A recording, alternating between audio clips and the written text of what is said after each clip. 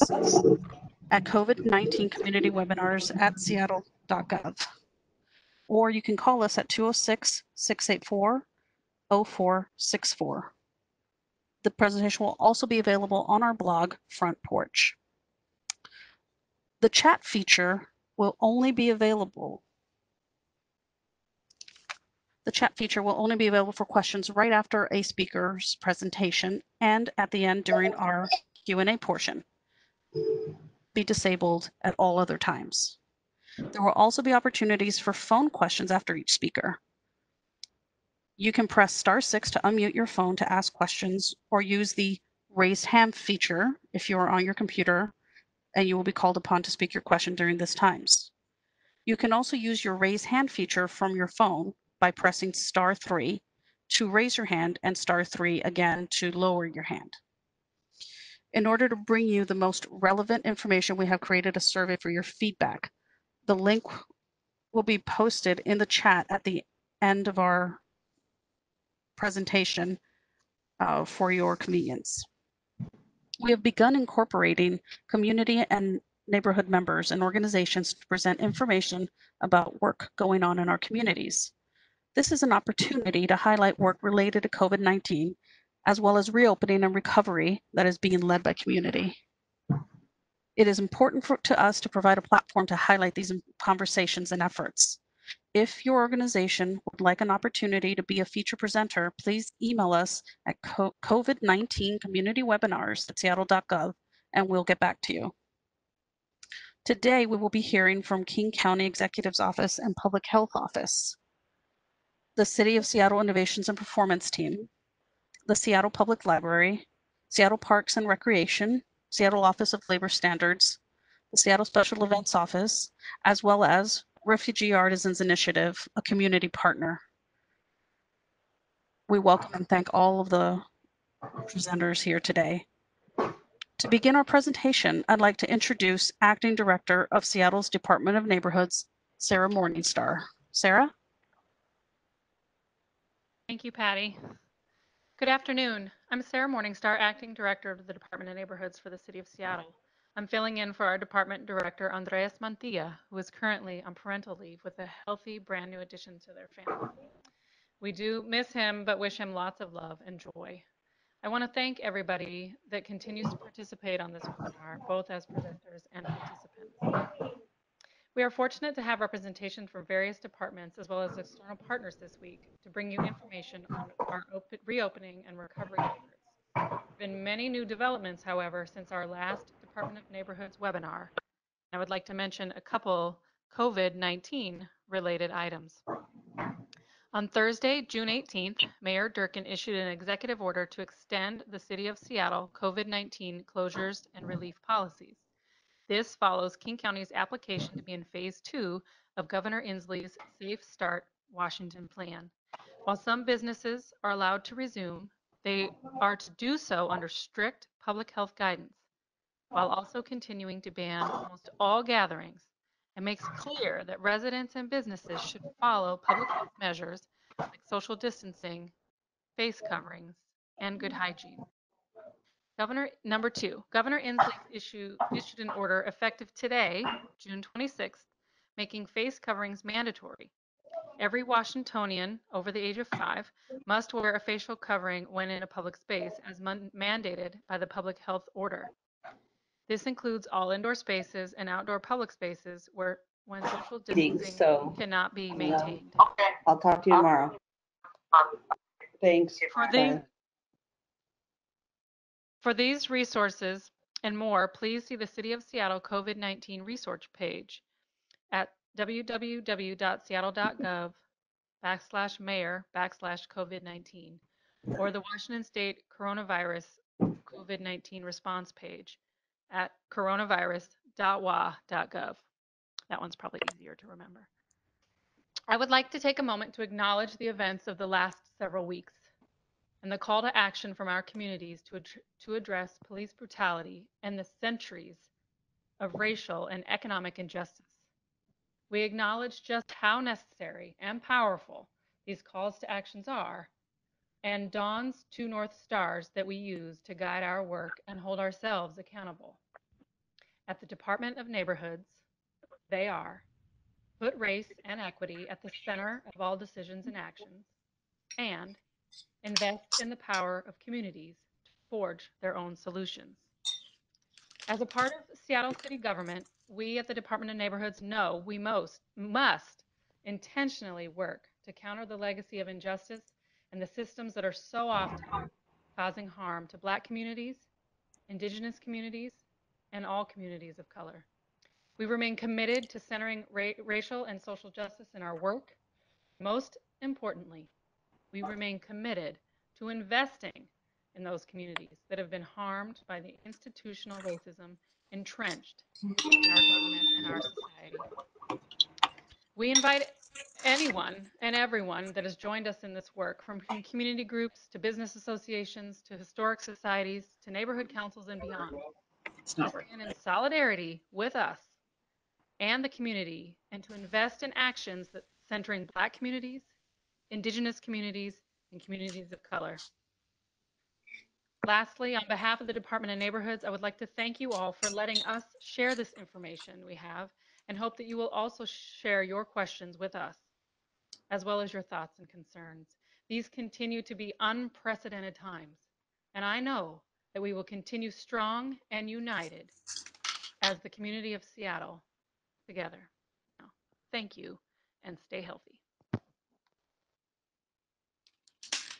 Thank you very much, Sarah. Appreciate your words and your thoughts, and we do miss and wish a lot of love and joy to Andres and his new addition. Moving on now, I would like to introduce from King County Executive's Office, Callie Knight. Callie?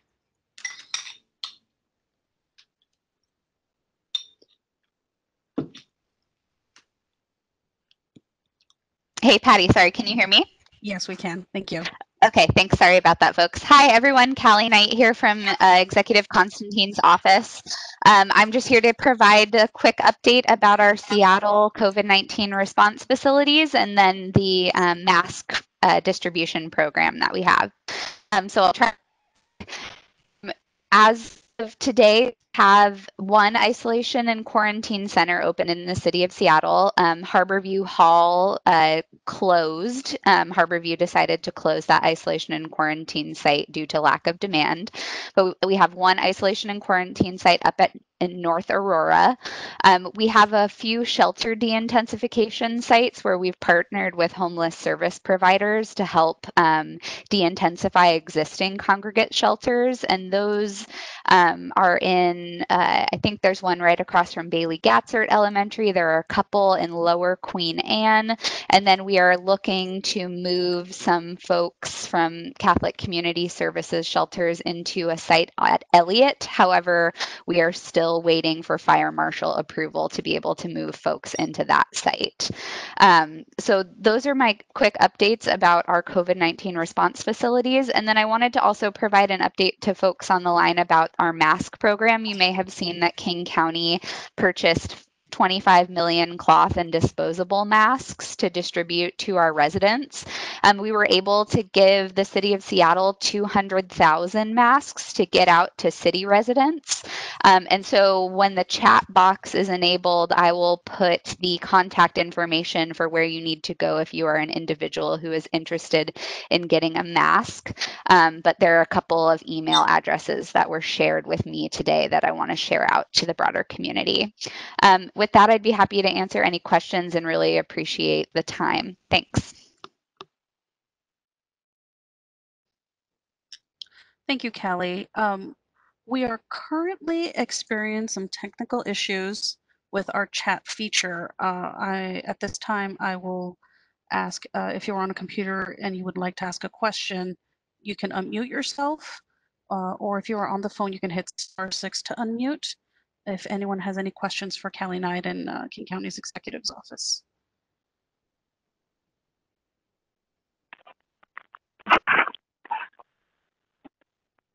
Hi, if you'd like to ask a question, just state your name and go on ahead. Hello, Mike with the Lake Forest Park Citizens Commission. Ms. Knight talked about, Executive Knight talked about Dr. Knight talked about in Aurora. Mike, Aurora. you sound a little muffled. If you could maybe get to the microphone a little closer.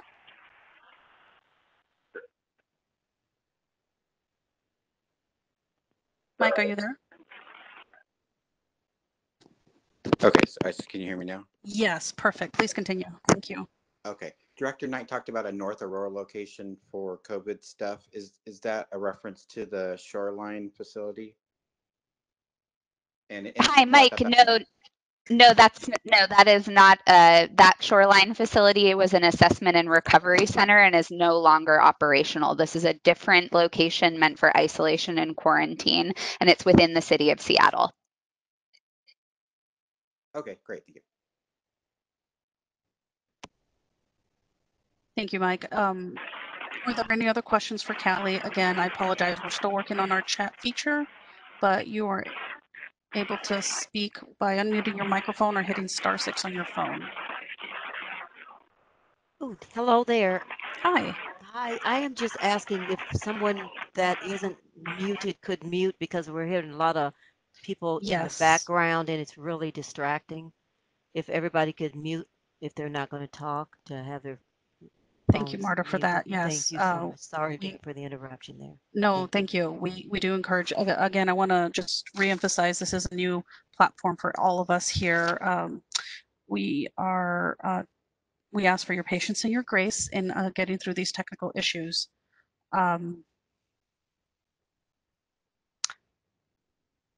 Speaking of, I believe we may have lost our presentation.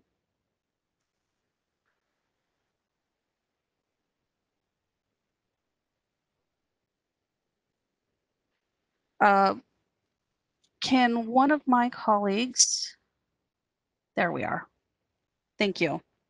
If there are no more questions for Callie, thank you so much for being with us and giving us those vital updates.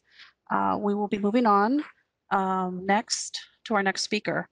I would like to introduce Matias Valenzuela from Public Health, Seattle and King County.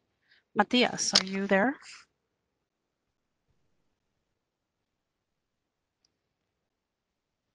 I am. Hi, Matias.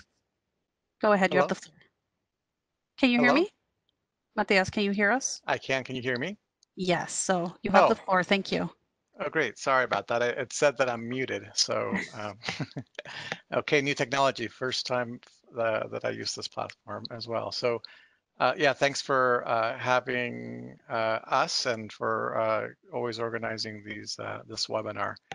Can we go on to the next slide? Yeah. So this is just I will be providing some updates in terms of where we are with COVID-19 from the Public Health Director's office. And do want to start though just by saying, because this is an important announcement that we made along with the Executive's Office this week, is that we've declared racism as a public health crisis. Of course, this is not anything that is, for many of us, it's not a surprise. We've actually had this as a crisis long before COVID. So really just want to highlight that we are dealing with this double pandemic, one that has been with us for a long time and will continue to be with us in terms of through the recovery and beyond. So want to make sure that we're really focusing on this issue as we discuss these things today and into the future. So if we can go on to the next one, this is very busy slide. There's a lot of information here, but Public Health is has 6 different dashboards, some kind of just daily summaries of where we're seeing cases and some of the key indicators. It's the ones on the right. We also have race and ethnicity dashboard, which I think I've maybe talked to this group at some point as well.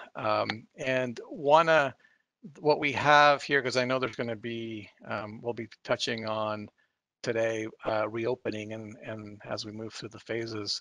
What you're seeing here on the left side is really the key indicators of COVID activity dashboard. And this is what we have worked on with the state to show the key indicators to show how we move through the phases and the things that we need to have in terms of public health to be able to continue to move safely through the phases.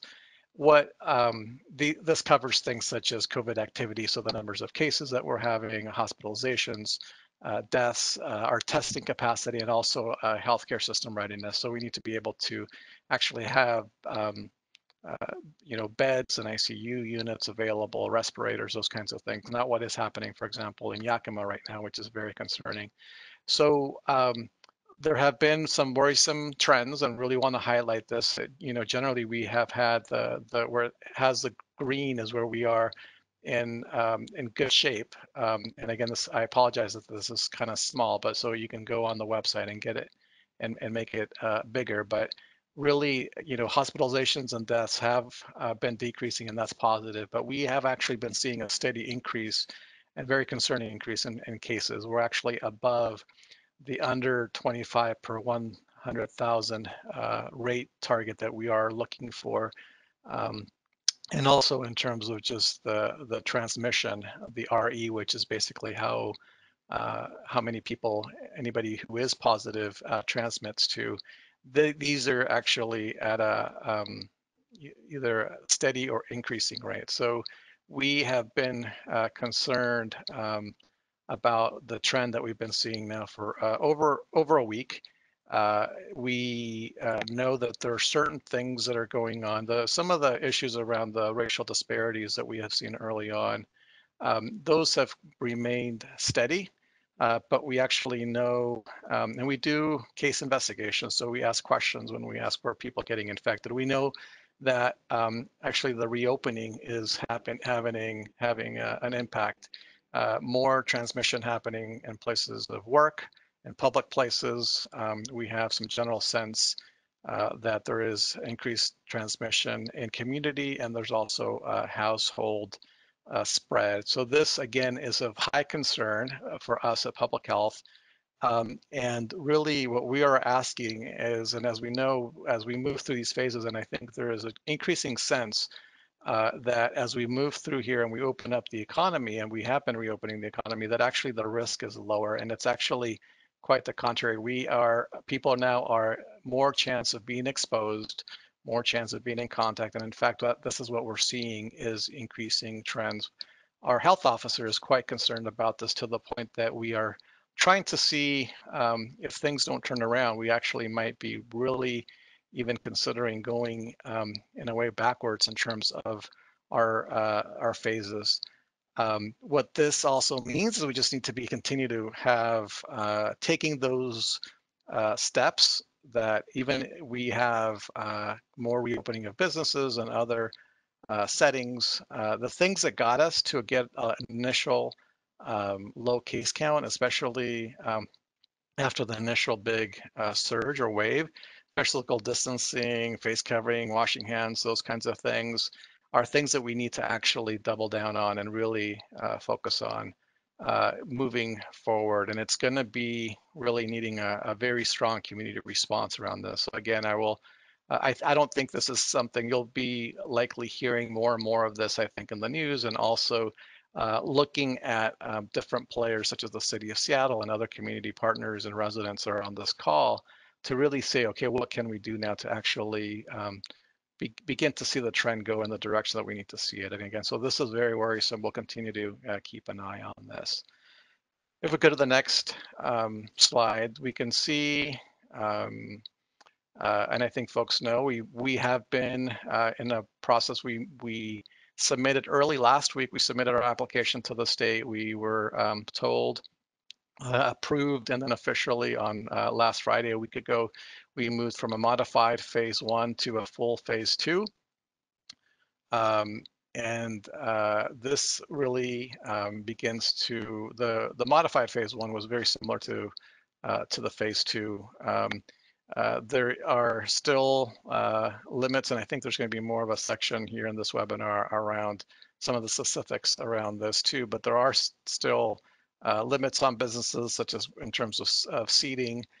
This phase also allows for some more activity, such as limited gatherings. So really, such things as 5 or less people outside a household gathering. But I mean that even though it is a gathering, it means you still need to maintain a distance. So these are things preferably you would be outside, meeting with people, friends, family, those kinds of things, and maintaining distance. But having I think the message from public health is even though you can do this, doesn't mean you have to do this. And also those populations, older populations, people who have chronic health conditions, immunocompromised, are still at increased risk. So that is going to be really important to keep in mind. One of the things I'll just add too is terms of what's making up a large number of our cases. If early on, for example, we had long-term care facilities and then we saw a rise in essential workers. We've been seeing a lot in the 20 to 30 and 30 to 40 age group in terms of where we're seeing the surge in cases. So it's really important, again, in those particular populations that people actually take the steps necessary to reduce transmission, to limit gatherings, all of that. And we know it's challenging, especially as we get into the summer months and things, we hear the economy is opening up again and people are feeling confident. But it's actually, I would just say it's a false sense of confidence. If anything, there is plenty of COVID-19 in the community, and these are risky situations that we are putting ourselves in when we go out. So to take the necessary steps, if we could, please.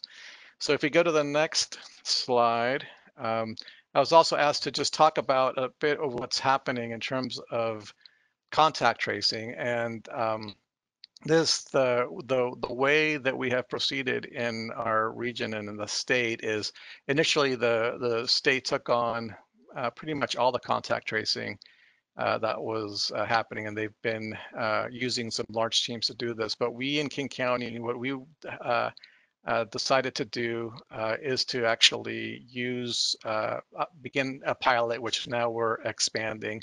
And eventually by mid-summer, we will be doing all the contact tracing for King County. So what this really consists of, and this is key in kind of stopping and containing the spread, which is really contact tracing consists of identifying people who come in contact with somebody who's been infected with coronavirus, who's tested positive. So those are things such as family members, friends, colleagues. And then we have to, one is a person who tests has to be rapidly isolated. Those who are the contacts have to be identified and then in quarantine, and in quarantine for 14 days. So there's a whole system that goes into this, which Public Health Seattle County has building up. We have been hiring large numbers every week of contact tracers. We've gotten hundreds and hundreds of applications. We are very much looking for people from community who know the community, who speak other languages as well, besides English. It's critical, and to also that are knowledgeable of the community ourselves. They know the neighborhoods, they know the places where people go. They know this is not something that you can actually internationally contract out to a call center, for example. So this system has been building up. We have hired folks from community, and it will continue to do so through at least the next month. We've also had a large number of cases that are Spanish speaking. So we have also partnered with CMAR, Community Health Centers, in terms of bringing some of their staff into do some of this work. If we could go to the next slide. Just in terms of testing, and I think this is something that has continued to evolve. And the key take home here is that testing is more widely available than it has ever been, which is extremely important. This, as we go back to that containing the virus box that I was showing before, testing is a key part of this, and to be able to identify who's positive and then isolate those people and then quarantine any of the contacts. There are some important, developments that have happened here, and it's important to know now that it's a longer list of symptoms that we list here. So things that have existed all along, like fevers and chills and cough and shortness of breath and difficulty breathing. but there are others now too.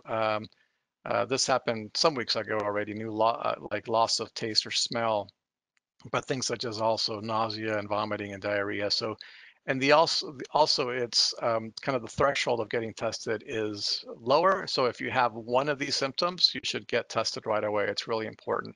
Also, it's really important that we've been able to now officially say that testing is free. So, and also free for anybody, and also regardless of immigration status.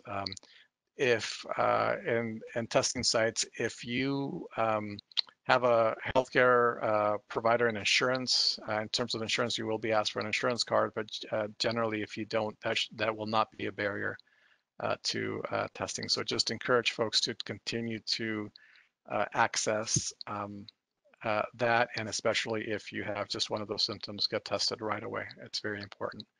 And if we go to the last slide, I'll just finish by talking about, and Callie Knight from the exec's office was just talking about the face coverings and some of the work that the executive's office is doing.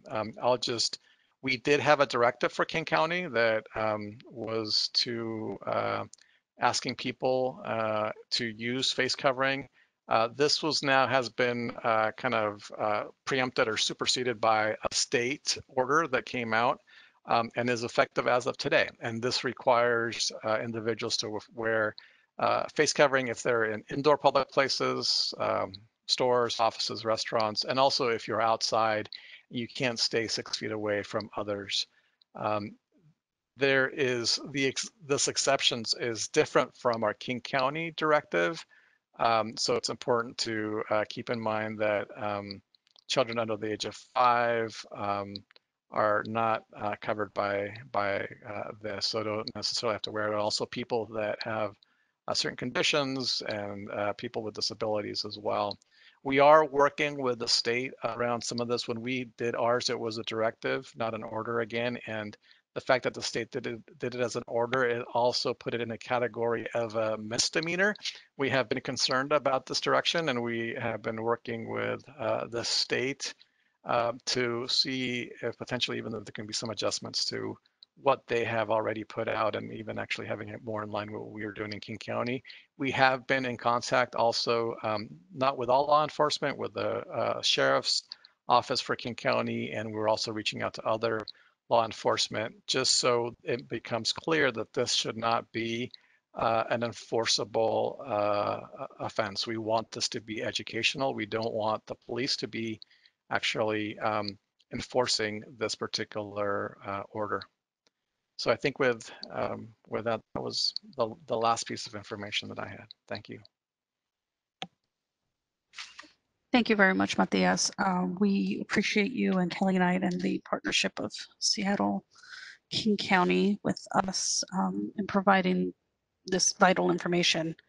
At this time, I'm going to open it up for questions. Because of our chat feature situation currently, we're asking if you do have any questions and you're at a computer, email us at COVID-19 community webinars at seattle.gov. We will be monitoring that and reading those live here. Again, COVID-19 community webinars at seattle.gov. You can also unmute your phone to ask questions, or use *6 on your phones to, unmute your phones using *6, or unmute your microphone on your computer. Are there any questions for Matias?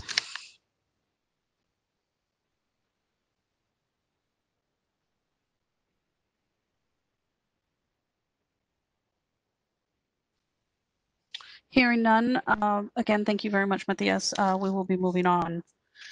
Thank you. Thank you.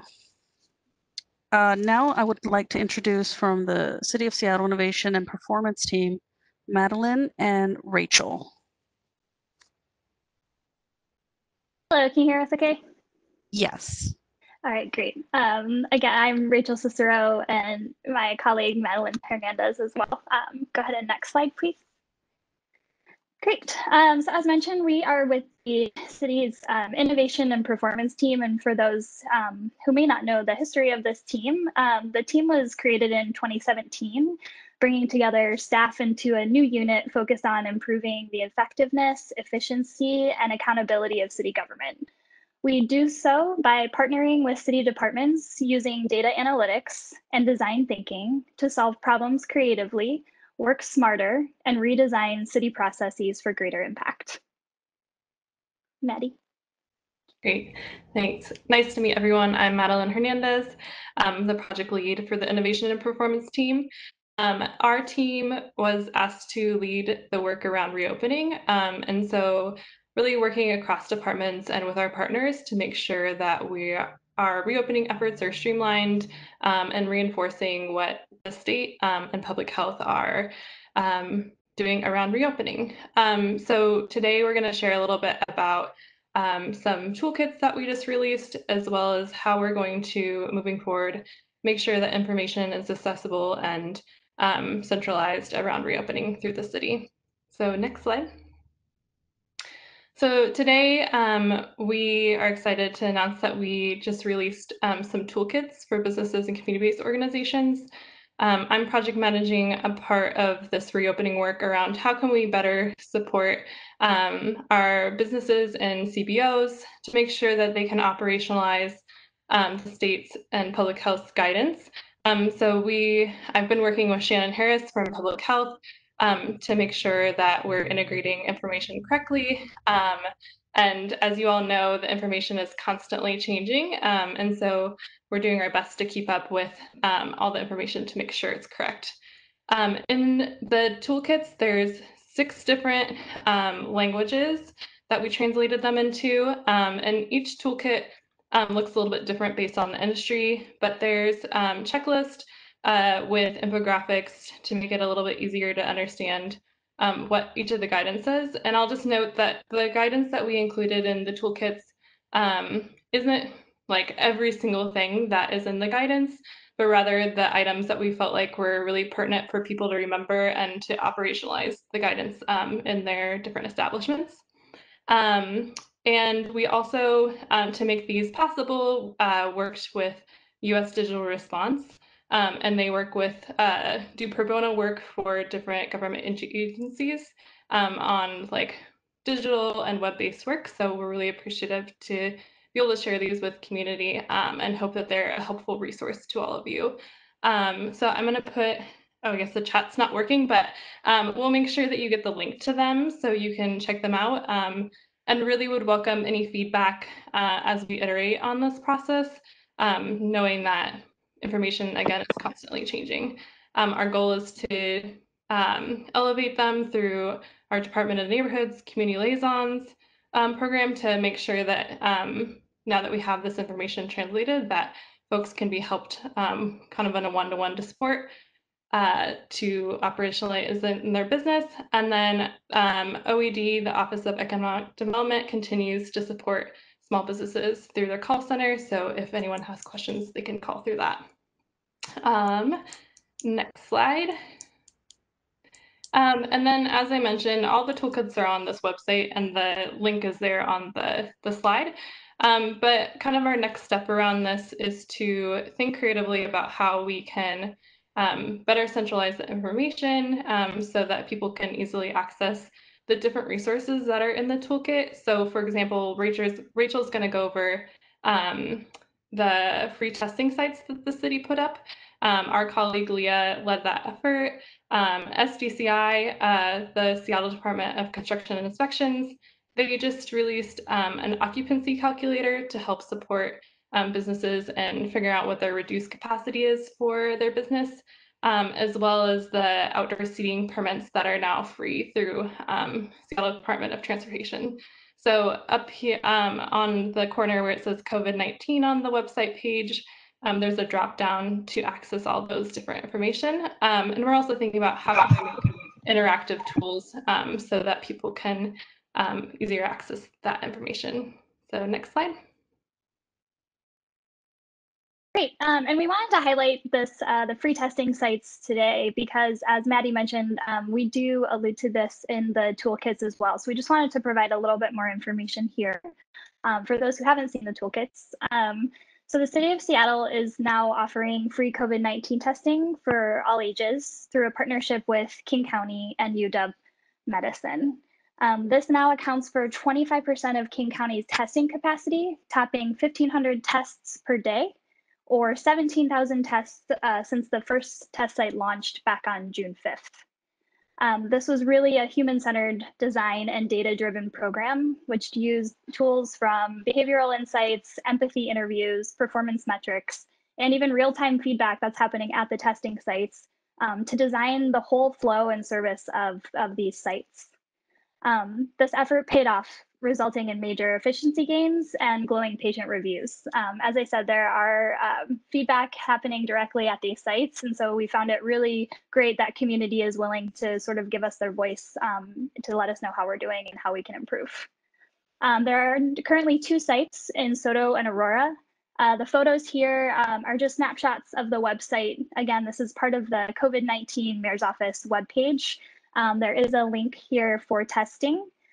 You can register both through the website or through the phone number that's listed here today. It is now being recommended, just for folks on the call, that people get tested if they have been to any large gatherings or have developed symptoms within 14 days. And again, you can learn more by visiting the website. There's also FAQs about insurance and just how to register, also regarding citizenship and immigration status. They did want us to know that testing is available regardless of that status as well. And I believe that's it.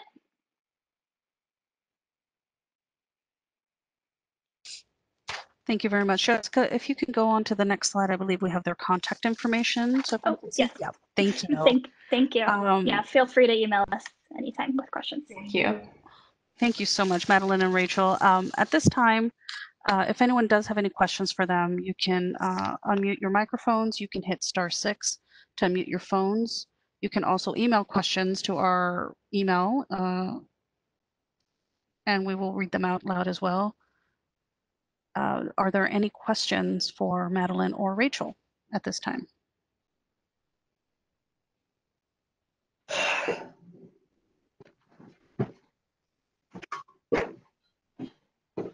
Going once, going twice. Okay, seeing and hearing none.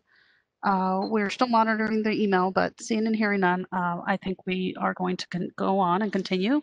Madeline, Rachel, thank you so much for that vital information. Thank you. Thank you. Moving on now, I would like to introduce from Seattle Public Libraries, Allison Schwartz. Allison, are you there? I am here. Can you hear me okay, Patty and everyone? We can hear you, Allison. Please continue. Great. So thanks for inviting the library back to these community webinars. So I'm Allison Schwartz. I serve as the library's Community Partnerships and Government Relations Lead. And today I'm just going to share some really high-level information about our reopening planning, kind of a snapshot of current programs that we have available and some other timely and relevant resources. So next slide, please. So right now we have a cross-divisional team made up of dozens of library staffers that are at different levels of the organization who have been working on several phases as we move forward. So our planning is guided by the state's phased reopening plan that one of the earlier speakers had on in their slides, as well as the city's coordinated reopening planning, which Maddie and Rachel just spoke to. And as we do this work, we're really prioritizing the safety of both the public, our patrons and staff, and also wanting to make sure that as we look at planning our services, that we're centering on equitable delivery of services. So here on this slide, I have laid out our phased approach. We don't yet have firm dates or timelines, as each phase is going to rely on kind of that public health data and guidance, but we'll definitely share this out as those dates are firmed up. So we do know that soon-ish, you'll be able to return your books. So when the library closed back on March 13th, we had a record physical items that had been checked out at that point. And so now we're working out a timeline and a process for people to return those items, and then how our staff is going to safely receive and process all of those. And we should be able to share details soon. What I can share now is that we will start with a few branches with limited hours where folks can drop off, and then we'll test that out before expanding to additional locations. I did want to mention as a reminder that there are no overdue or late fees for library materials anymore. We eliminated that at the beginning of the year, and due dates are continued to be extended during the closure. So no worries on that. So phase 2, borrowing books. Right now we're in the process of planning for some limited curbside pickup services that would be available by appointment. Again, starting with a few branches and adapting and expanding as we learn how that works. And then another component of phase 2 is that our mobile services team, so those are the folks that do the bookmobile and other kind of outside of the library outreach, is planning to offer some delivery to community partner agencies that are serving people who are most in need of physical books. Once we do hone in on dates, all that information will be up on our website. We'll be sure to share with DON and other community partners so that everybody has that information. I did want to mention that our digital collection has seen very high use during this time, so about a 40% increase in the use of ebooks and e-audiobooks since the closure. So those items are still available for folks, and that we've also seen 5,500 new library patrons since the closure. We developed a tool for folks to sign up for an e-card online. Let's see, phase 3 and beyond in terms of getting back into library spaces. At this time, our buildings are still primarily closed to the public to help mitigate the spread of disease in our community. We do, however, currently offer daily limited public restroom access at 5 different locations. Those are Central, the Downtown Library, Ballard, Beacon Hill, Capitol Hill, and the University District. Those locations are open from 10 a.m. to 6 p.m. Daily, and those are again just for restroom access. At this point, we do not yet have a target date for reopening all of our buildings fully to the public.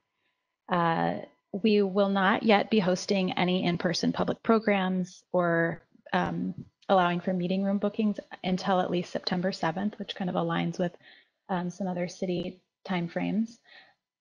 When we do return to full service and reintroduce in-person programming, which we're all looking forward to, I think like most spaces, the library will look familiar, but it will not be the same. We're adapting just like everyone, and so we'll have to be allowing for social distancing, moving our furniture around. You're going to see decals on the floor, things like that. But we are definitely looking forward to seeing and serving people in our branches and out in the community. So next slide, please. So until that time, we do have a number of available programs and services, and I just wanted to touch base on a few here. We're continuing to adapt and rethink our program to virtual spaces. Our Summer of Learning program is just around the corner in early July. We've got resources that encourage kids of all ages, so early learners 0 to 5 and also K-5, and we've had some teen challenges as well. But we really want to make sure that kids are still reading and learning throughout the summer. So we're encouraging 20 minutes of reading a day. We have hired a number of teaching artists, primarily artists of color, to develop really short STEM and STEAM videos. Also, a bunch of our librarians have contributed to that content too. We have a reading log that's available online, and that will be distributing in, I believe, 8 languages in partnership with the school district at their meal sites, the summer meal sites as well across the city. We developed a new program in response to COVID and kind of to help move along our economic recovery. It's called Your Next Job, and it is a service that helps people who are disproportionately being left out of federal unemployment relief. So we are offering through that one-on-one reference appointments to help folks acquire skills around digital literacy, help access employment and unemployment resources, and also gaining new job skills. And that's something that we kicked off earlier this month. It's available online through virtual conferencing, through email, phone, and text. Your next skill is something that we've had for a while, but we've kind of increased our capacity around this. And it's, you can actually submit a request to the library to learn any skill, any hobby or language, and then our team will send you a free personalized learning plan within about 4 days. And those are available for kids, teens, adults to develop skills for work, again, school or hobbies. Similarly, we have Library to Business, an existing program that has been shifting, offering webinars and one-on-one appointments in English and Spanish, supporting small businesses and entrepreneurs. We've got free art classes for folks 50 and above. A lot of virtual story times have been captured via Facebook and are available on YouTube in multiple languages, and those will keep coming throughout the summer. We've got some upcoming author events and readings online. And then lastly here is kind of a neat project to help collect people's stories about how they're experiencing life in this moment during the time of COVID. And so we'll be collecting those stories and adding them to the library's special collections to kind of document this interesting moment in our shared history. So lots of other things in the works, but that is a snapshot. Next slide, please. So one thing that I definitely wanted to mention today is that with everything going on, we are a resource for learning, and we've got some great resources developed by our librarians to help people in their learning of things like systemic racism. And so in addition to supporting community with programs and services, I've put up here a couple different reading lists. So the first is a toolkit for anti-racism allies, and it's got a whole host of mostly books, ebooks, audiobooks. Some of them are available all the time. If you've noticed, a lot of these have made it to the top of the New York Times bookseller list for weeks and weeks now, which is great. People are doing a lot of reading, and hopefully that reading and learning will, move into reflecting and acting, and it will continue over time. So we also have a number of great children's book lists highlighting Black excellence, Black authors, a number of lists around race and social justice for a variety of ages. And I just want to say that myself as a parent of young children, I've definitely been turning to books in this time to help explain, big things like systemic racism to my 3, 6, and 8-year-old, and how there are systems that have been designed. And in doing so and reaching out for new books, we can really help build empathy and understanding amongst our children and amongst ourselves. And I think that's really important in this time, but not just in this moment.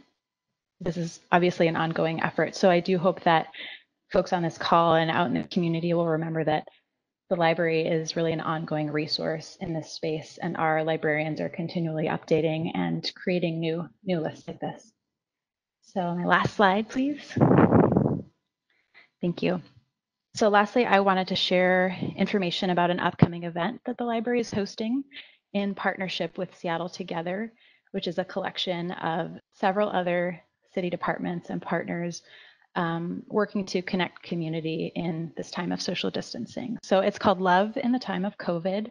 It is an online event on Thursday, July 9th from 6 to 8 p.m. It is highlighting Black, Indigenous, and people of color solidarity, and will feature an all-star lineup of artists and community activists coming together to uplift unity during the pandemic.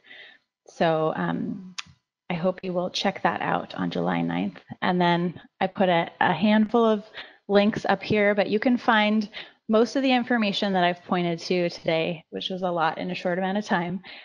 Just visit our homepage, www.spl.org. And I think with that, thanks again for having us here, and I'm happy to answer any questions. Thank you, Allison. I am very excited about the library reopening. Yes. Personally.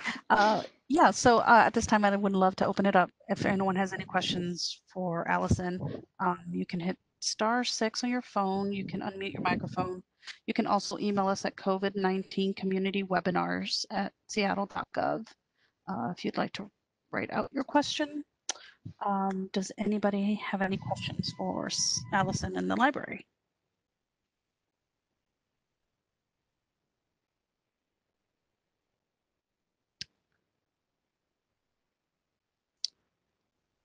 Okay, seeing none and hearing none, I think we will continue.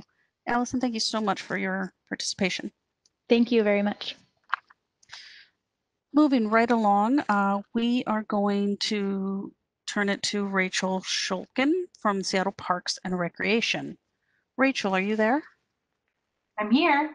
Wonderful, you have the floor. So I'm going to talk, you can go ahead and go to the next slide.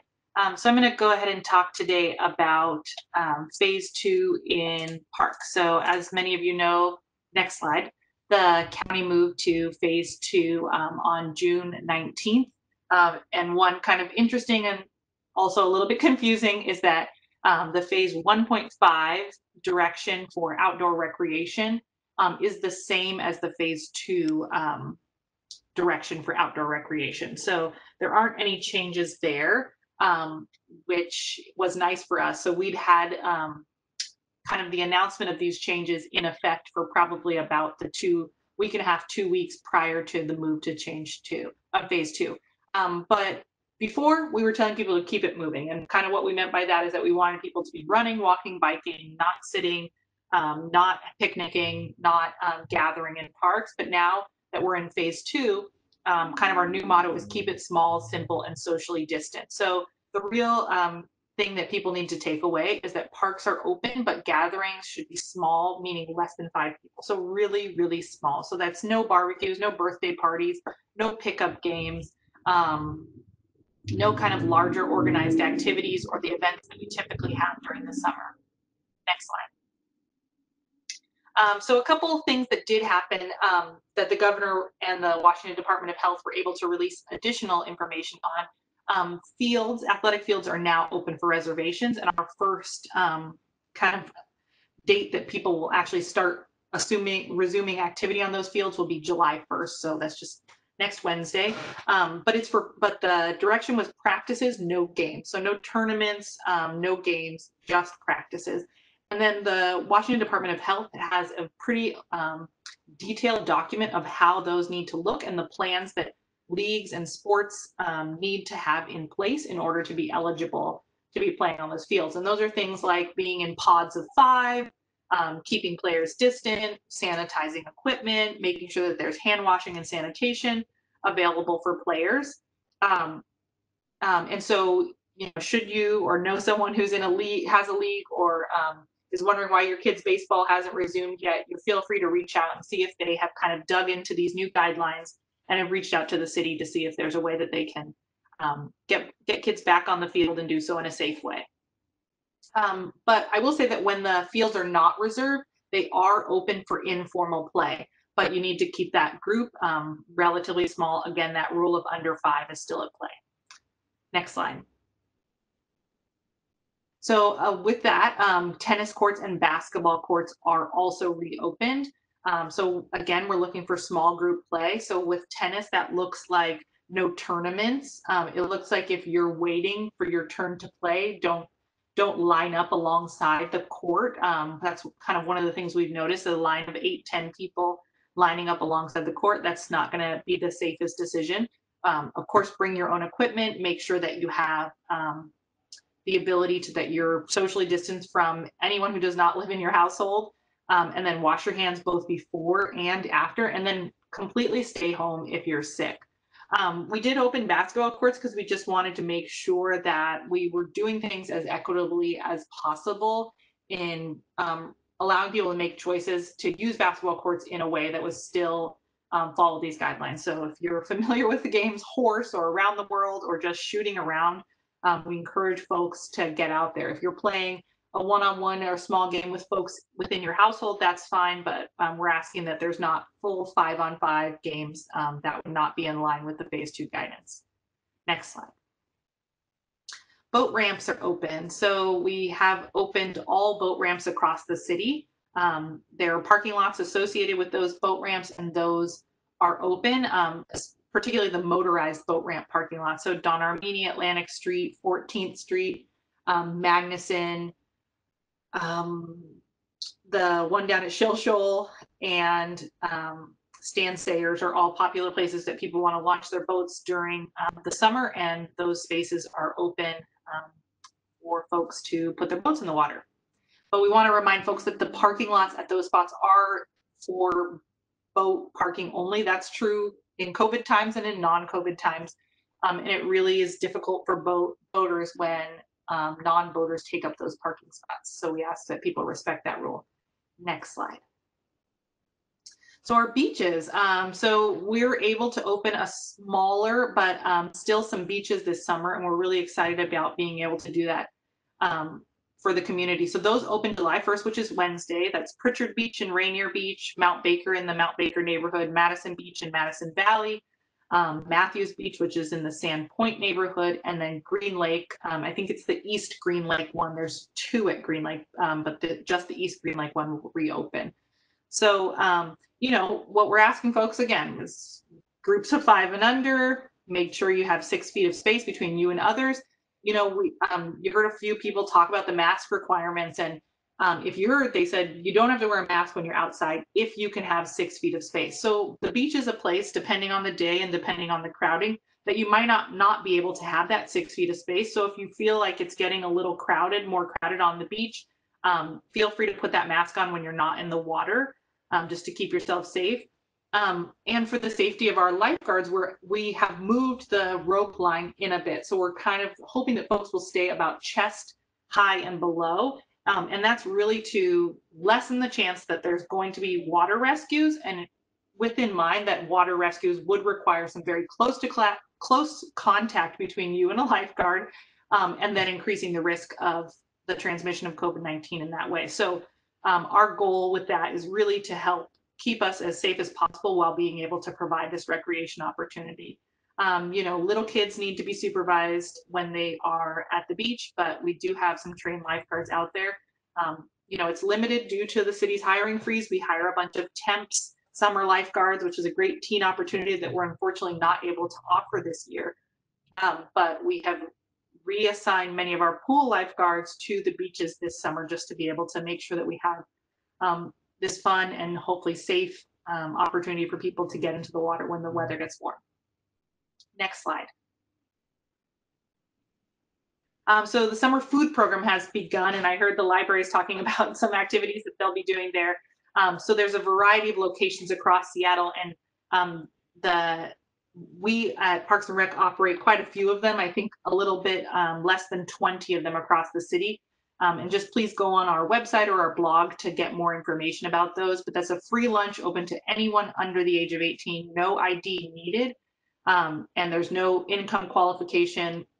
You can just show up, get a meal for everyone who's under 18. Typically, the way that this program works is that you did need to eat it on site, but because of COVID-19, we are allowing some grab and go lunch. And I just want to reiterate, because we say this every year and people always ask questions, all people are welcome. And kind of part of the rationale there is that, you know, with kids home, there's an added cost of feeding them during a meal that you typically don't have to feed them. And so whether you consider yourself to need that or not, you know, it is an added cost to a lot of families. And if it would benefit your family to take advantage of the program, I really encourage you to do so. The meals are different every day and they're nutritious and kids like them. There's always a couple chocolate milk days on each week. So please get out there. Next slide. And then I just wanted to kind of finish up with reminding that gatherings just really need to be small. So phase 3 does allow us to get into groups of 50, but we're not there yet. So 5 people and under really does mean small. So that kind of leads to some regulations that we still have in place for our larger parks. We're asking that people go home after sunset, and we're keeping parking lots closed at our major parks. And those are pretty unpopular decisions that we've made, but from, you know, the decades that people have worked at Parks and Recreation, there are many parks that are incredibly crowded in the summer and summer days. And what we've heard from folks leading up into this pandemic was that people are not able to get the 6 feet of space that they need when the park is really crowded. So, I can give you a few examples of Golden Gardens Beach, which you have seen pictures where it's basically body to body on the beach.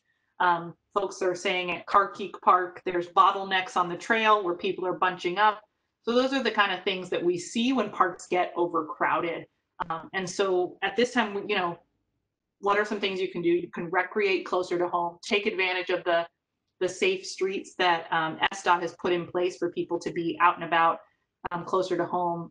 Visit some of your local parks. Over 90% of us live within 10 minutes of a park. We have over 485 parks. There's natural spaces. Get creative, get out there. We want you to be outside and enjoy yourself, but we just really need to do so safely. And we just don't want parks to become a space where people are congregating to the point that we're spreading COVID-19. So just a reminder, keep gathering small, but we'd encourage you to get out there and enjoy the park. I think that's it for me. Rachel, thank you so much for that. A lot of good information there. At this time, I'm going to open it up to see if there are any questions for Rachel with the Parks Department, anything on her presentation or any questions the community may have. Again, *6 to unmute your phones. You may unmute your microphones on your computer. You can also email COVID-19 community webinars at seattle.gov, and we will read your question out loud as well. Are there any questions for Rachel at this time?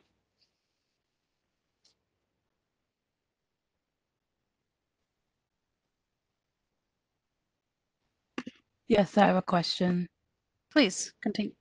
So Rachel mentioned that parking was going to be open for the boat loading, but then those spaces are not available for the general public. Will the other parking spaces be available? And I'm talking specifically about Seward Park and the Loop and down in that area. I was down there last weekend and disappointed because it was closed. And it was a nice day, and you can park in the neighborhood around there, but then everyone had the same idea and there was no parking. So I'm just wondering, if the parking was going to be available. Thank you. No, we're still going to keep major parking lots closed probably up until phase 3. And the goal of that really is that less people would visit the park. So, kind of some tips and tricks that I have are that if you find it hard to visit the park because the parking lot is closed, some ideas would be find a different park. Other idea would be go to that park earlier in the day or later in the afternoon. Really earlier in the day is what we find is the least busy time. You're going to be able to park in the neighborhood a lot easier.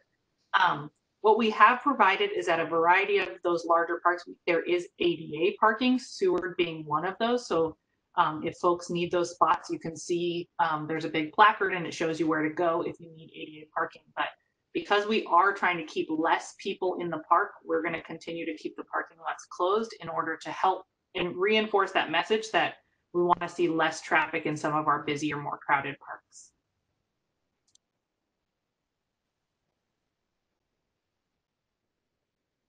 Winstock, thank you so much for that question. Are there any other questions for Rachel in the Parks Department? Hi, yes, this is Wang Wang from DON. Hi, Rachel. I got this question from some community members where they were asking what social distance ambassadors are and what they do.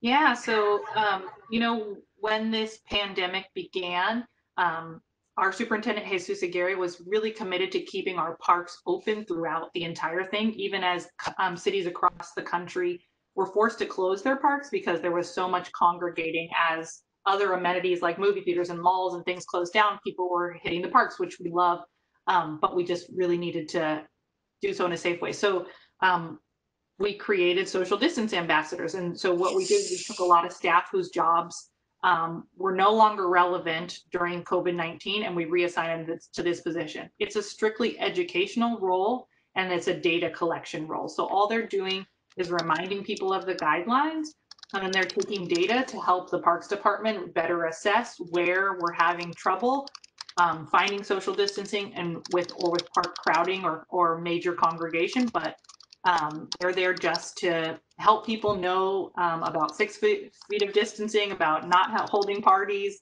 not holding pickup games at this time. That's what they're out there to do. They have no enforcement authority. They do not ticket. They have no role related to SPD or any kind of enforcement.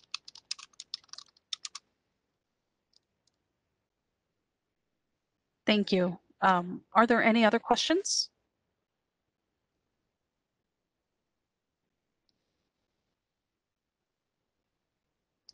Seeing none and hearing none, I think we are going to continue. Again, there will be a question and answer portion at the end as well. Rachel, thank you very much for your participation. At this time, we will be moving on. I'd like to introduce Darius Foster with the Seattle Office of Labor Standards. Darius, are you there? I'm here. Wonderful. Thank you. All right, we'll get started. Can we go to the next slide? All right, so thanks for the opportunity to engage the community and my fellow colleagues. I certainly want to be mindful of the time allotted to me. So I want to begin by introducing OLS to first-time listeners and in turn provide a refresher to those who are familiar with OLS. So OLS, the Seattle Office of Labor Standards. So let's dive in. So OLS, it's a city department, and it was established in 2015 after following the historic passage of Seattle's minimum wage ordinance to implement and enforce Seattle's labor laws. Now, these laws are not all inclusive, are not inclusive of every labor law. Rather, these are laws that have been passed by voter initiative and city council. And so these laws apply to employees who work within the city limits, regardless of where the employer is located. And the jurisdiction of the office is confined to Seattle city limits. Now, for those who are following online, you'll see that there's a list of 15 labor laws. It's really 1 through 11, with the 11th law, hotel employee protections, including really 4 separate laws. And so I'm not going to read all those laws out loud for those who may not be following online, but just for the sake of time. But most employers are covered under the first 4 laws listed. I will read those out loud: minimum wage, wage theft, paid sick and safe time, fair chance, and fair chance employment. And more than half of the laws that my office enforces are industry specific. Okay, and so for example, hotel employer protections only apply to the hotel industry, right? And the domestic workers ordinance is specific to domestic workers who provide paid services to an individual or household as a nanny, house cleaner, gardener, or home care worker. Now, some laws may overlap or even seem contradictory to state and or federal laws. And so one example is there's a minimum wage statute that exists at every level of government, right? There's a federal minimum wage, there's state minimum wage, and then there's Seattle minimum wage. And to mix things up a bit, Washington State also has paid sick leave and fair chance employment statutes, which for the most part mirror Seattle statutes. So one way to think about all of these laws and your rights, whether you're an employee, or your obligations if you're an employer and you have folks who work in the city, is that in general, labor laws are enacted to protect the rights of workers. And so therefore, when there's a conflict between federal, state, and local laws, the laws that provides the highest standard of protection and the strictest standard for employees generally prevails. And so that's why Seattle is able to have a higher minimum wage than the state and federal, and at the federal level. Next slide, please. So to kind of dive into some of the recent developments that's been happening, City Council has recently passed COVID-specific legislation to protect workers. And so this includes the gig worker paid sick and safe time ordinance and the gig worker premium pay ordinance that was recently passed. One was signed last week, and we're expecting the one that was signed last week went into effect last week was the gig worker paid sick and safe time ordinance, and the ordinance that we're awaiting the mayor's signature is the gig worker premium pay ordinance. So gig worker PSST, what that does is it temporarily provides paid sick leave for gig workers during the COVID-19 emergency. Okay, and so although it was signed, kind of made official last week, it doesn't go into effect until July 13th. Okay, and so Once it goes into effect, will end 180 days after either the termination of the mayor's civil emergency or the termination of any concurrent civil emergency applicable to Seattle in response to COVID-19, right? Whichever one is later. When we talk about the gig worker premium pay ordinance, this ordinance requires food delivery network companies such as Postmates and Grubhub to provide gig workers with a $2.50 premium pay per order performed in Seattle during the COVID-19 public health crisis. Okay, and so the legislation also requires companies to give their employees premium pay until the end of the city's civil emergency. And it prohibits companies from passing premium pay on to customers ordering the delivery of groceries, and it cannot be counted as part of customer tips, bonuses, and commissions. Okay? And so the law defines a gig worker to means a food delivery network company worker or a transportation network company driver. Okay. So these two pieces of legislation are specific to what's happening right now, right? And so will go into effect fairly soon. One thing to note, the gig worker premium pay will be effective as soon as it's signed by the mayor. Okay? Also, in the wake of COVID, the hotel employer protection laws will go into effect July 1. Now, these laws are not specific to the pandemic that's happening now. They were made official last year, but they go into effect July 1. So something to be cognizant of for folks who may be familiar with folks who work in the industry. These, sorry, I hear some background noise there. All right. So these protections include safety protections for hotel workers, protecting hotel employees from injury, improving hotel employees' access to medical care, and hotel employee job retention. So all of these laws will go into effect July 1. Lastly, what I want to do is highlight two commonly asked questions related to paid sick and safe time and secure scheduling. And so these laws are not new by any regards, but we have a lot of employers reaching out to us because as they're reopening, they have questions that pertain to these two laws. And so the first question that I want to uplift is the one that relates to paid sick and safe time. And so generally, what we've noticed is that there's been a lot of employees who have been furloughed, and so they are going to be returning back to work soon. And so the question is, what happens with the paid sick and safe time that they've accrued, but since they've been out for so long, and once they return, do they kind of start is that, do they still have access to that? Are there protections that still exist? And so the answer to that is yes, right? There's not going to be, that employee will start off from where they're left off. They do not have to begin anew. They're not going to lose any unused time. Whatever they've used, that'll be calculated. Whatever they've available, that'll be reinstated.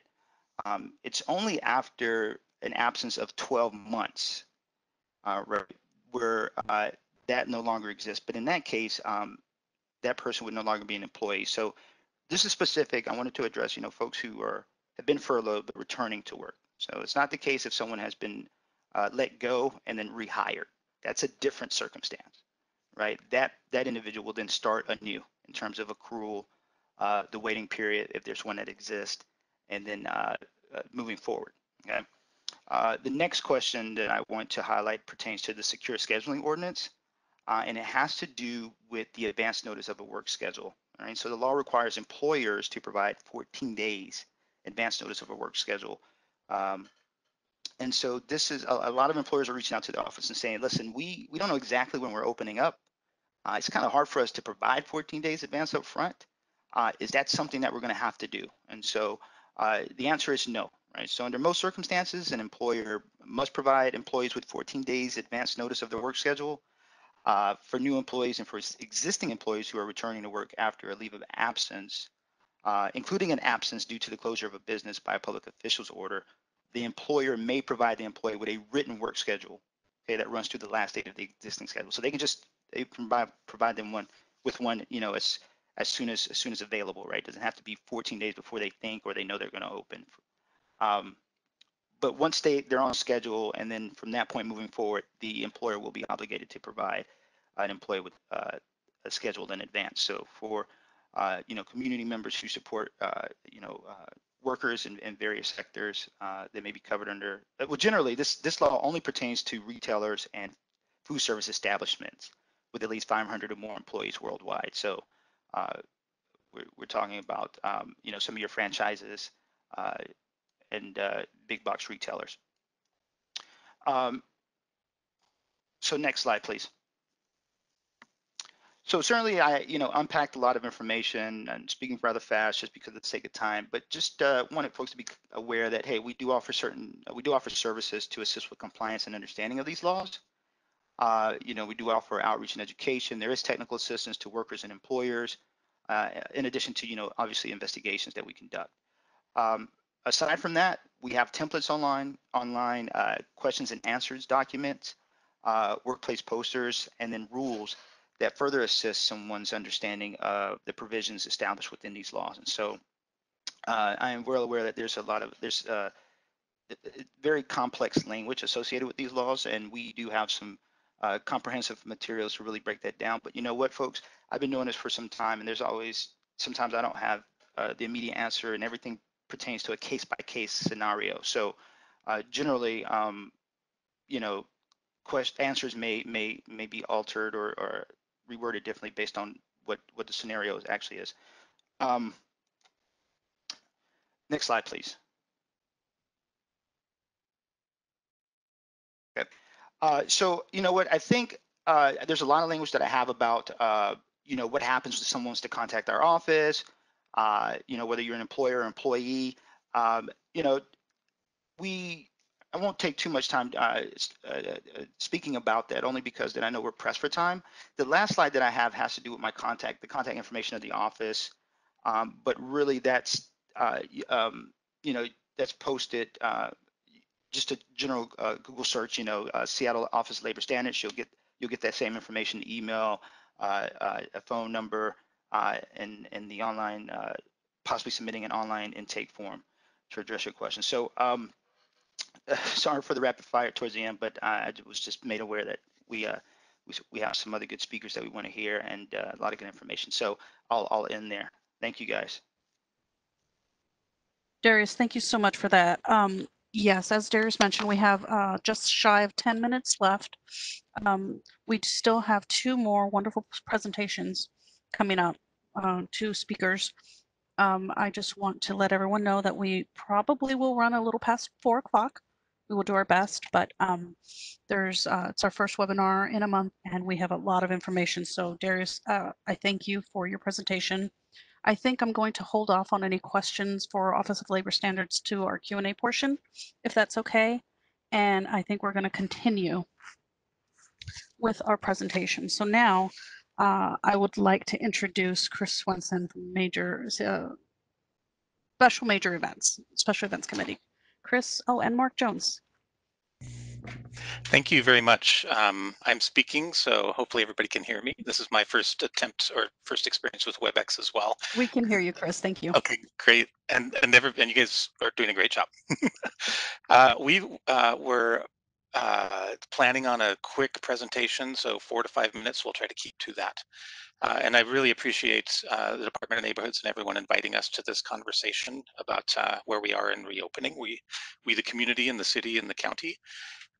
This is our conversation, Mark and my, will be specific to major events, which is a little bit down the road. So we're looking ahead a little bit on what can happen, but we really appreciate this opportunity to talk about where we are and all of that and what to expect. I am Chris Swenson. I'm the chair of the Special Events Committee, Seattle Special Events Committee. I'm also the acting director of the Seattle Office of Film and Music, which oversees that. We're part of the Office of Economic Development. That photo that you're looking at is a pre-COVID photo. I'm not going to open my video because I'm during COVID experience with my beard and my hair, so that's not going to happen. Next slide, please. I'll be speaking to the Special Events Committee, and Mark with the Seattle Center will be speaking to campus activities as well. A little bit of background. The Special Events Committee is the 21-member group of intergovernmental safety and regulation experts who collectively review over 500 major events that happen each year in Seattle. This weekend is Pride Weekend. We, under normal circumstances, would be starting off actually with a couple events today. Actually, I think even yesterday there was some activity as well scheduled for Pride Weekend. We, as an example, Pride Weekend, we help coordinate a dozen permitted major events, 3 of which are free speech marches and rallies, many of which are community events, and some are also commercial events put together by businesses up on Capitol Hill. So this is normally an example of an extremely busy weekend for us, and unfortunately those events are not happening right now. But that's an example of the work that the committee does.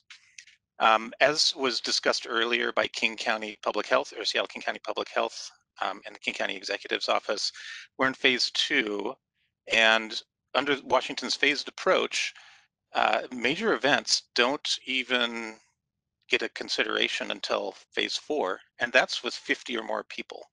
And the Special Events Committee is responsible for overseeing events that are 10,000, 20,000, 100,000 people. And as you've heard from everyone, there's no indicator or no indication of when those events can actually happen again. So the work that the Special Event Committee is doing right now is on hold as far as issuing permits. However, and because of that, and because there's so much work that needs to be done by the committee and reviewed by the committee in order to approve these events, it takes a minimum of 90 days to do that per event. So the third bullet here, wanted to share with everybody that a couple weeks ago at the beginning of June, the Special Event Committee made a decision to not issue any special event permit through Labor Day. And that's because the committee and the organizers just have no time to do that anymore. We're 2.5 months away from Labor Day, and there's not enough planning time or expectation on where major events will be able to reopen under the state's phased approach. So that is happening now. As we get closer to Labor Day, this committee will again consider whether to extend that or not. And this is an administration role that they're talking about, just the ability to say yes or no to events. So that's the work, that is part of the work that the committee is doing right now. The committee is also developing a processing framework for when major events are allowed to happen. So it's a new world in every sense of the word. And the committee, while not processing anything, needs to be prepared and make sure that organizers are prepared to provide information that will meet social distancing or health standards as they roll out in the future. So that's the priority of the work that the committee is doing right now. The committee and our office are also working with the Seattle Center, SDOT, Department of Neighborhoods, Parks, and Arts on initiatives that can allow for virtual or alternative activations. The Seattle Together initiative was mentioned a little bit ago. That's an example of that, and I think Mark has a couple other examples as well. So that's the kind of the framework for the major events work that the City of Seattle and the Special Event Committee are doing right now, and a little bit of a look ahead without really knowing what that look ahead looks like.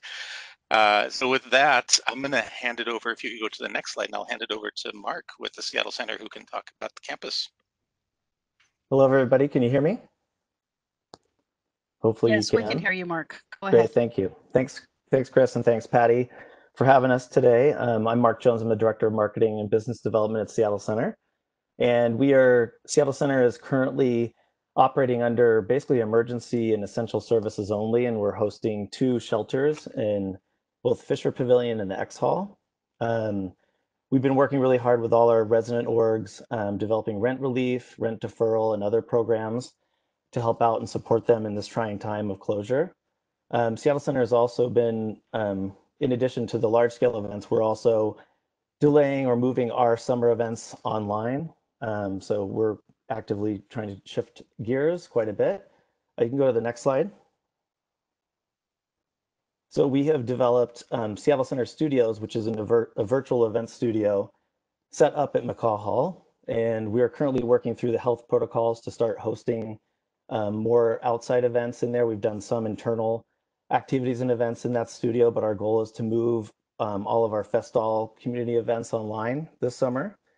We've been also working with our resident orgs to highlight our activities, their activities, in a program called Arts at Home, which you can find at seattlecenter.com, more details. we're really highlighting everything from the ballet, the opera, all of their online programming. And then Chris already mentioned this, but we are also working on the collaboration for Seattle Together with our other city departments to promote and active and online arts programs. And we are also, really trying to do our best to figure out, as Chris said, when we can safely return and gather. It's going to be a long time before we have major festivals and activities on the campus. But we are, still working on a lot of infrastructure projects. We have a big, exciting announcement that was made yesterday. If you go to the next slide. We're in the process of building our new arena on campus with our partners at Oakview, and they were able to secure a new partner with Amazon, who is focusing on their Climate Pledge initiative, and we're actually naming the arena Climate Pledge Arena. So that was an exciting, it's going to be a long-term partnership.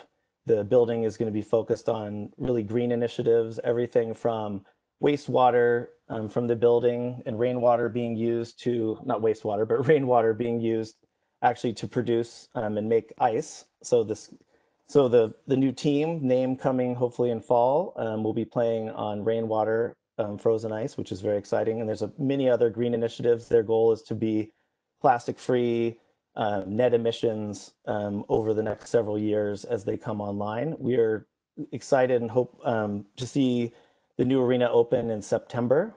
So in addition to the arena, we've got a lot of other exciting projects in the process. We're doing some upgrades to the Armory exterior with some new signage and new paint and some new awnings, etc. And in addition, we're working on some other programs, making some upgrades to the fountain as we prepare for the big grand reopening in October of 2021 with the arena.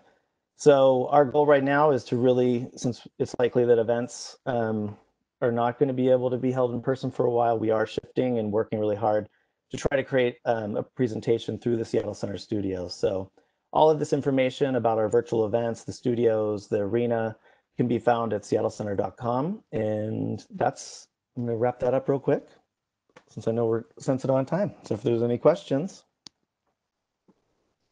Thank you, Mark, and thank you, Chris.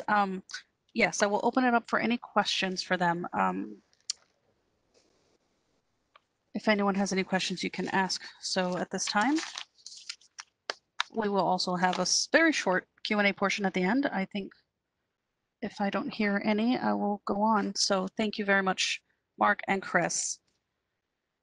We will be moving on now. As we mentioned, we were now incorporating some community and organizations to our webinar, and today we have the pleasure of having Refugee Artisan Initiative and Ming Ming. Ming Ming, are you there?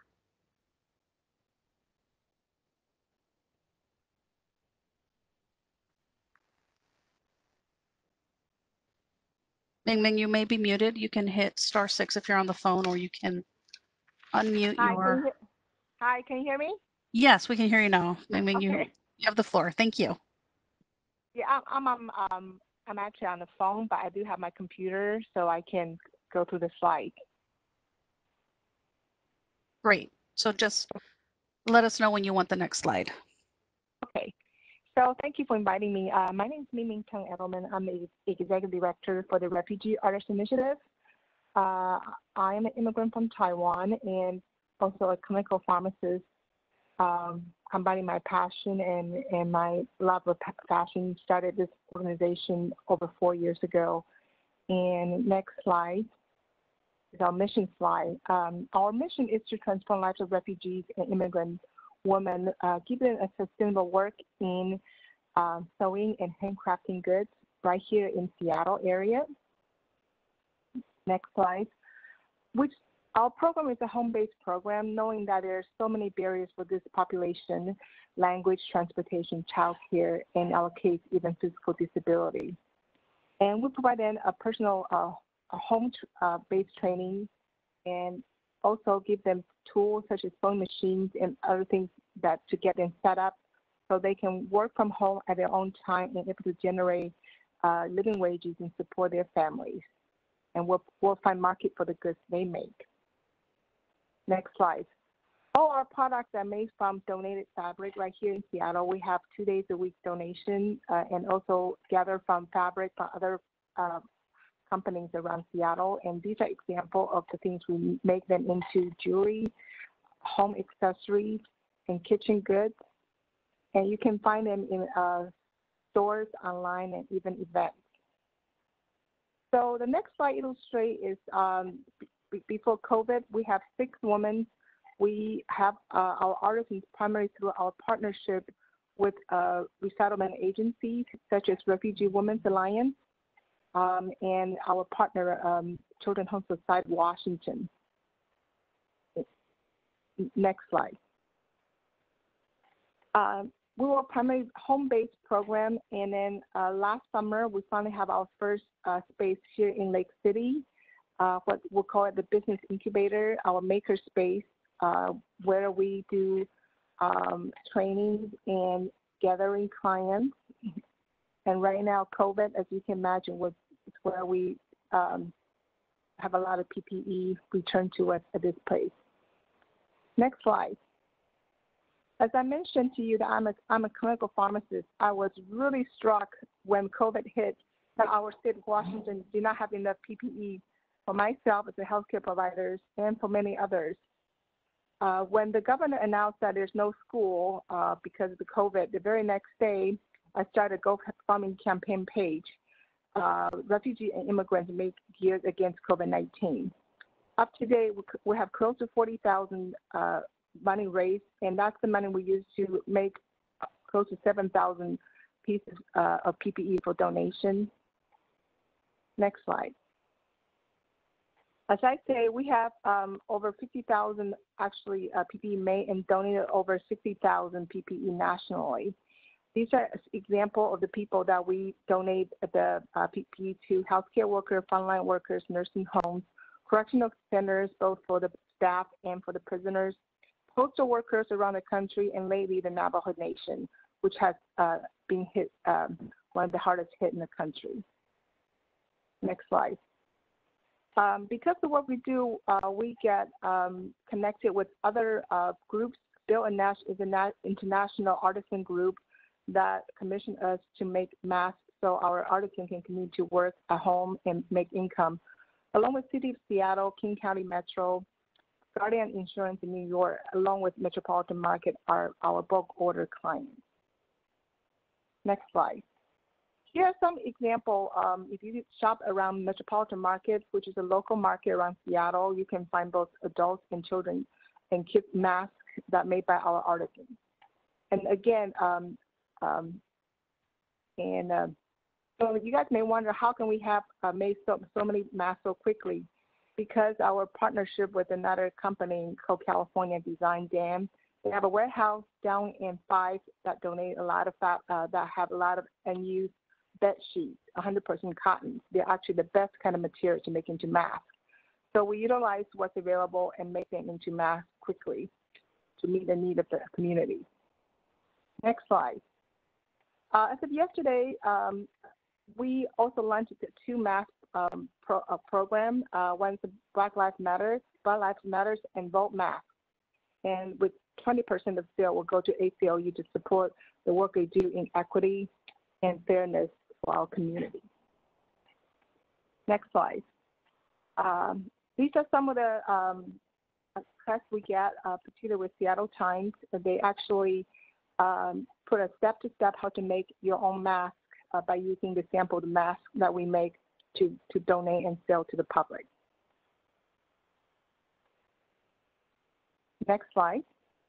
Well, other PPE will also make face shields that we donate. And recently we start partnering up with REI because the idea of disposable gowns are really wasteful and not good for the environment. We're working with REI on securing material to make reusable gowns. And I'm asking the community to see, are there other partners? We know that dentist office need them, and we'll also see if any other parts of the city and area may need to use reusable gowns.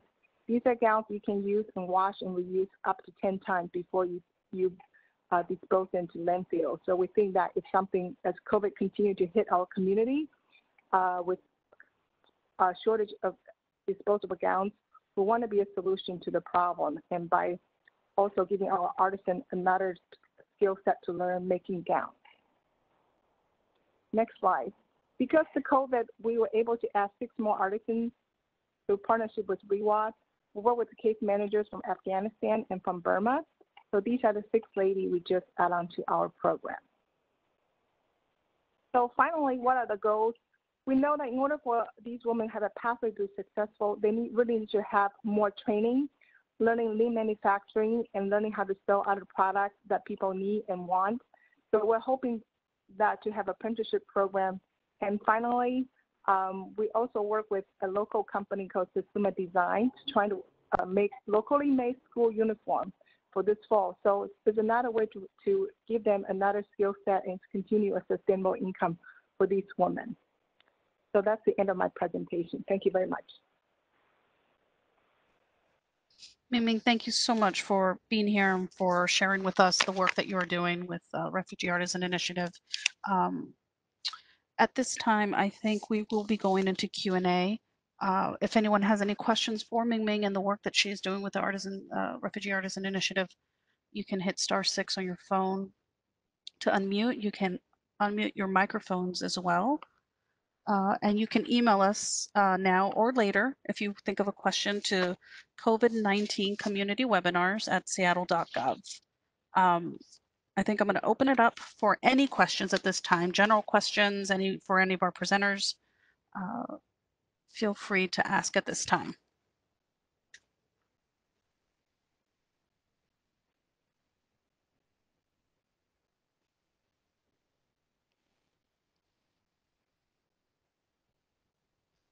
I believe we have some hands raised as well. I'm going to call on Elsa. Elsa, if you want to unmute your microphone and ask a question.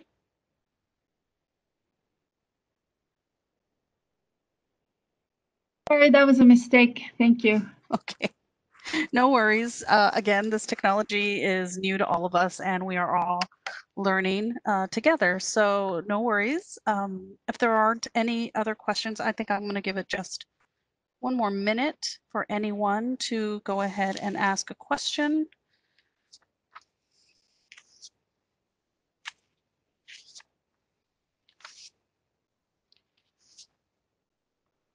See none and hearing none. And seeing none in our email. Hi, excuse me. This is Jean. Mike D has his hand raised. Please, Mike, go ahead.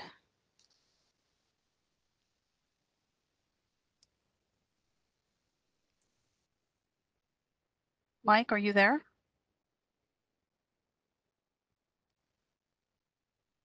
Sorry, I didn't unmute. Okay. I wanted to thank, can you hear me now? Yes, go ahead. Okay. I wanted to thank you for using this other technology. The other stuff was confusing and it seemed like people were having trouble with that too. So I understand you took some time off and I'm glad you came back with this. And I've been able to use this with other things like the Joint Information Center does this stuff. And so thank you.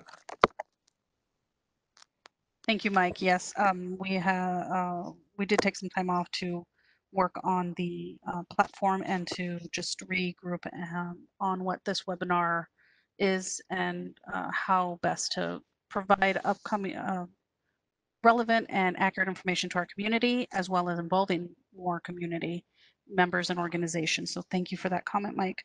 Are there any other questions? Jean, as host, do you see any other hands up? No, I don't see any other hands up. Thank you.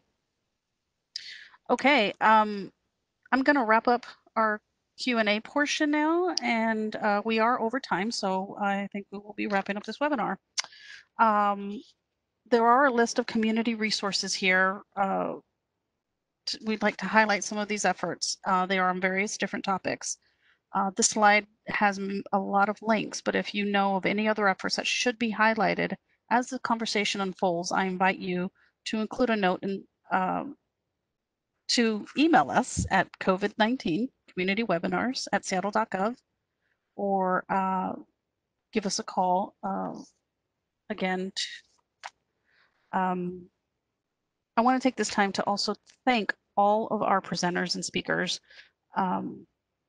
This has been a transition period for, like I said, for us, for all of us. I appreciate everyone's patience, everyone's participation. We can't do these webinars without you.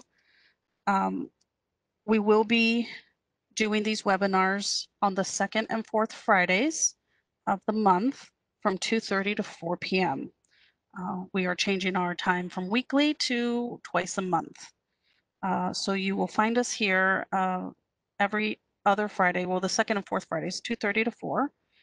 And you can continue to help us improve these webinars through our survey. We appreciate your feedback. We love your feedback. We encourage your feedback. These webinars are recorded and they will be available on the Seattle Department of Neighborhoods blog at frontporch.seattle.gov. If you would like to receive a copy of the slide presentation, please email us again at COVID-19 community webinars at seattle.gov. You can call us also at 206-684-0464. You can also call the Seattle Customer Service Bureau at 206-684-2489 for general information about the city's COVID-19 response. We will be back on July 10th. We'll be back July 10th at 2:30 for our next webinar. Again, thank you for your patience. Thank you for your time. And this webinar is now concluded. Have a great weekend, everyone.